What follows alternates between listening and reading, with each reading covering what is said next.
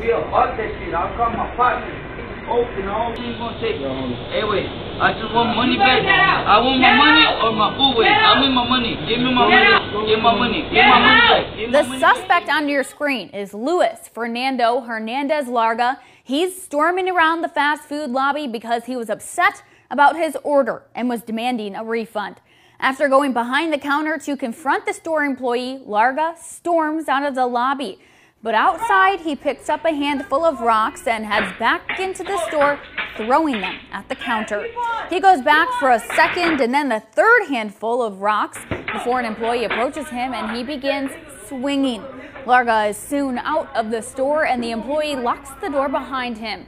His criminal history spans to multiple states, including Texas and Missouri. Larga was arrested for disorderly intoxication and criminal mischief for shattering a McDonald's window.